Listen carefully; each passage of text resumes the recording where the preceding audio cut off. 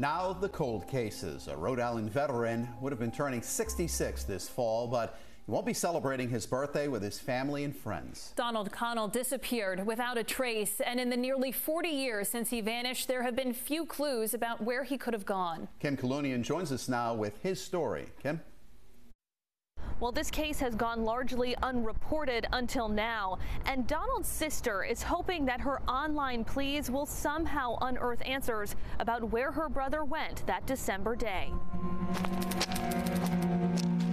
It should have been a short walk from 6 Record Street in Newport down the hill to a home on Channing.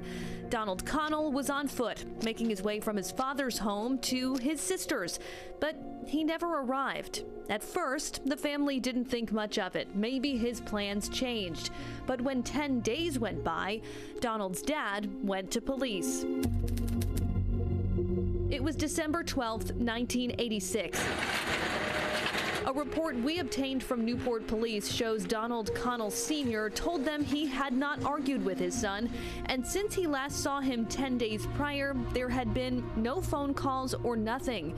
Donald, known as Donnie, was 28 at the time. He had been in the Marine Corps for a few years and was currently working at a landscaping company. He had been a basketball whiz at Middletown High School and led the team to the state championships. Police reports note he had a drinking problem, and his family told investigators about a year prior to this disappearance, he bought a plane ticket to Ireland unannounced. In a police report from 2010, investigators note Donnie's relative told them she had heard rumors about his disappearance. One was a person who was spotted on the Newport Bridge and may have jumped. Or there were sightings of him in New York City. The relative told police she went to Manhattan to search for Donnie, but never found him there. In 2015, Donnie's name was entered into the National Missing and Unidentified Persons System, and a representative from the agency told police they'd be collecting DNA samples and Donnie's fingerprints for their database. His sister, Anita, has taken to Facebook annually on Donnie's birthday, making a plea for answers. Off my lips and into the air is a happy birthday wish and kiss for my missing brother. I search, hope, and dream of finding you.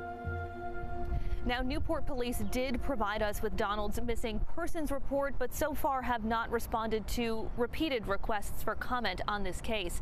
If you or someone you know knows anything about Donald Connell's disappearance, you are urged to contact police. For more information on this case and others, or to tell us about one you think we should investigate, just head to WPRI.com. I'm Kim Kalunian, 12 News.